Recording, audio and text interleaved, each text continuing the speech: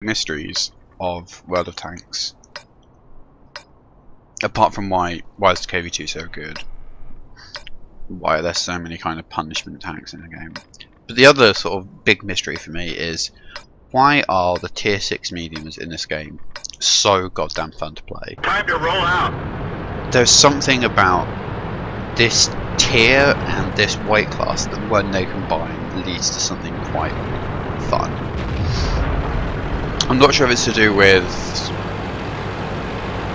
I guess, the scale of the game that you're playing, that you'll go and meet tier 8 tanks and sort of the worst, and sometimes you'll be higher up. I don't know, but yeah, tier 3485, really good tank, really fun to play.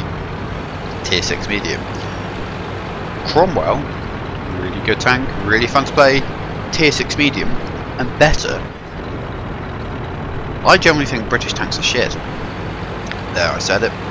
Cromwell is not only a good tier 6 medium tank, but it's a good tier 6 medium tank in the country, like a tech tree that I go about for the most part. And then there's this, the VK3002M, which I think in this game is like the prototype Panther. The Man Company basically went, this is our design for it, and look, it uses, I think, like an existing turret, you don't need to make it. And I believe that's why it was picked over the other one, which was, I can't remember why, I think it's something, this one goes like, yeah, we're using like a Rheinmetall Borsig turret, and that's cheaper and quicker to make, you don't need to screw around with anything. Done. So I should note that this is kind of still the stock-ish tank. I think I put a better radio on it, and I'm in the process of unlocking extra gubbins for my tank needs. Hopefully there's an option for a better gun. I can't recall if there is or not right now, but the reason I kind of pine for an extra gun is because of what's going to happen here. There's a ARL B39 in the spot of trouble. He's far forwards, and there's the Tiger. Now I'm thinking, yep, enemy armor is damaged. just shoot into the rear of the Tiger. That guy is, I should be able to just, Penetration. yeah, Enemy fuel tank I should is just hit. be able to, you know, deal with him before the ARL dies. Does it happen? Well, no, because this Tiger, armor is hit. quite rightly, is incapable of giving a fuck about, and there goes the error, about this sort of Panther prototype sitting behind it, shooting Enemy it in the vehicle back. destroyed. Doesn't care. Okay, like we do get eventually, and the T-43 next to me basically helps with some shots in the back of it. But it does feel a little, I guess, undergunned at times. Versus a tier 7 heavy in the rear, I feel like I should be able to do a bit more than that.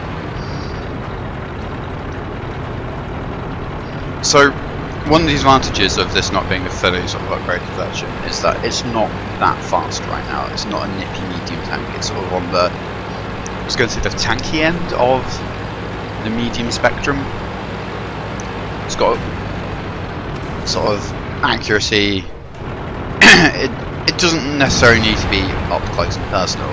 So, for instance, in this game I spend most of the time in columns 4, 5 and 6, just because I can't push that much further, and acting as kind of like a roaming support is the way I prefer to play mediums. I like to go, okay, well this person's coming around this way and they're probably going to get shot, so what I'll do is I'll set myself up in a position where I can make so that if they do flush that person out, it won't be, there'll be someone there to shoot them on their retreat.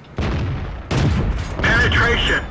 And I think, to me, I go, that's the way I really enjoy playing this game. I like, Enemy armor is I know hit. it's hard to coordinate with people when you don't have any way of really communicating with them. Penetration.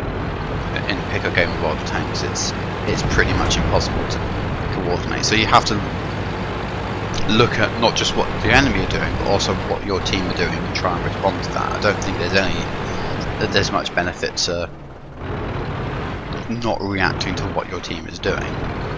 And obviously, in an ideal world, you know, you'll be the guy that's leading, and other people follow your lead, but that's not always going to happen. And I think to improve your chances of winning, generally speaking, you're going to have to accept that you're not always going to be the guy that leads the charge, that makes the big plays. You've got to be there. You just have to be there and do your thing. And so we win. Well, okay. Yes, U-152 has to get hunted down, but there he goes. So yeah, there we are. VK3002M, a surprisingly comfy medium tank.